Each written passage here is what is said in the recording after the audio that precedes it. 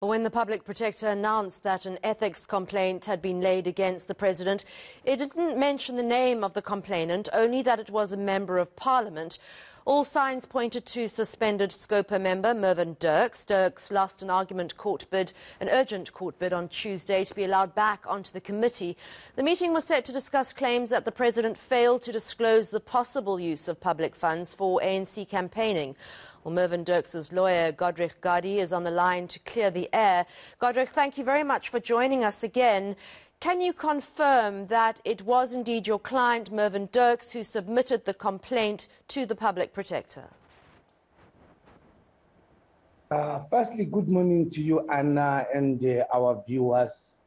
It is our instruction at Godrich attorneys to confirm that our client is the complainant to the public protector.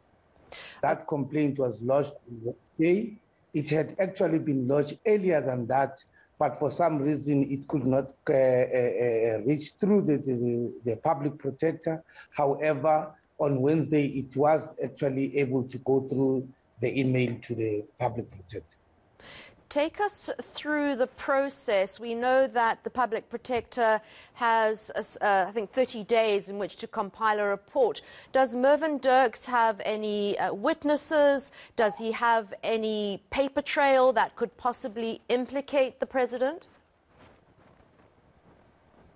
Well, it is our instruction from our client that the audio leak was in terms of proceedings of the National Executive Committee of the ANC some years ago.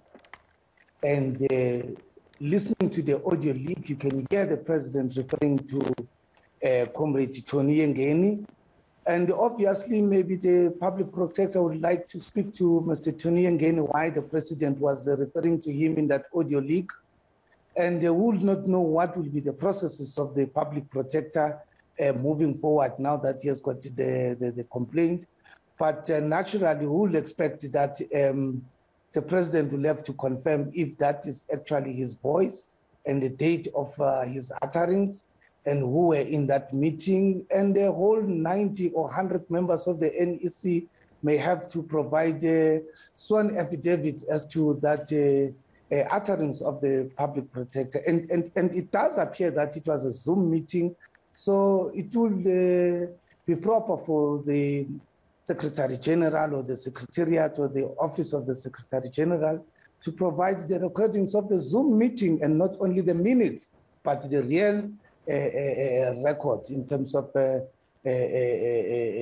Zoom recording. Yes, Godrich, I was going to ask you about that because I was wondering whether the recording, to your knowledge, had indeed been verified as legitimate, because when audiovisual material or audio recordings are submitted in court, they usually need to be substantiated by the person who took the recording to make sure that they are indeed of the person and haven't been tampered with in some way.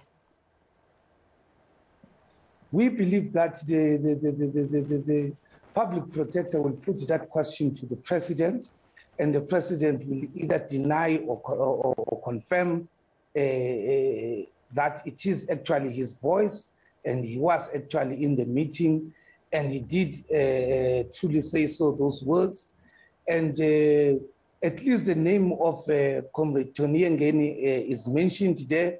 He too will have to be called upon to explain himself. At least we have got two people whom the public protector will have to speak to, at least soonest than the rest. As an attorney, you will have discussions with other parties in terms of, especially in this case, the public protector, for time frames and guidelines in which your client will be interviewed. Do you have any of those timelines for us? When Mr. Dirks will be interviewed by the public protector, when the president will be interviewed by Busisiwe Mkhwebane? Well, it is our instruction from our client that he is yet to get a correspondence from the public protector in terms of the timelines, the program, and the nature of engagement, time and venue of the engagement with the public protector. As and when we are made aware and our client instructs us otherwise, we'll definitely make it available to the public. Last question, Mr. Gardee. Does your client, Mervyn Dirks, remain suspended? And if so, are there any appeal mechanisms that he intends to make use of in order to be reinstated as an MP? Our client is a member of parliament. Our client is purportedly suspended as a member of SCOPA. We have written a letter to the lawyers of the African National Congress and the Chief Whip. We have given them 5 days within which to reply and inform our client as to whether they still persist with the irregular and unlawful suspension, for which his removal from SCOPA becomes a fruit of a poison tree. And we still proceed with Part B. It is our instruction that we proceed with the normal review of the decision of the...